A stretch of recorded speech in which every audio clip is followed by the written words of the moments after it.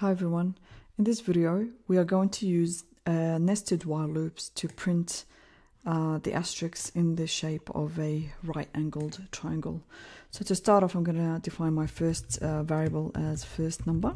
This is going to be used for my first loop, and I'm going to run the loop while first number.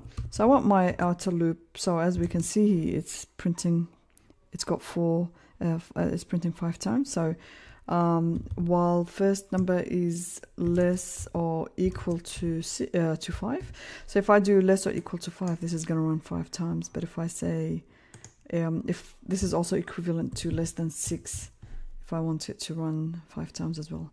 So let's go with this one because we haven't tried that for Python programs. Now I'm going to start defining my variable for the second loop. So I'm going to call this second number, and I'm going to give it a value 1, and while second number. So what we want to do is to print this at the first time it's going to print once, and then twice, and then 3 times. So to be able to do this is I'm going to say while second number is less or equal to first number. So it will be exactly the same number of times as the first loop. Okay, so what we want to do is print an asterisk, and then after that we don't want it to print a new line, so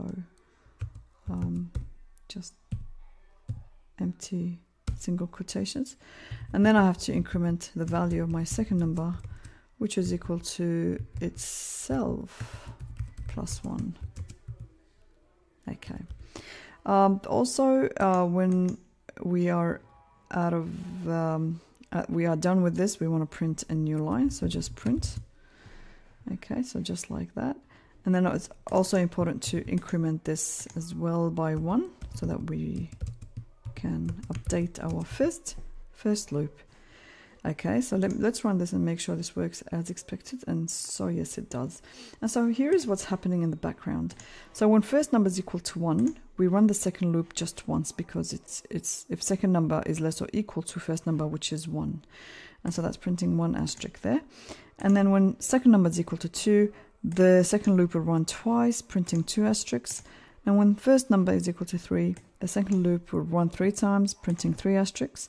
And when first number is equal to 4, the second loop will run also 4 times, printing 4 asterisks.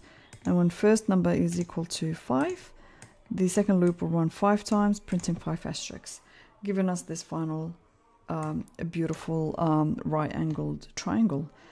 I hope this was helpful for you, and I'll see you in the next video.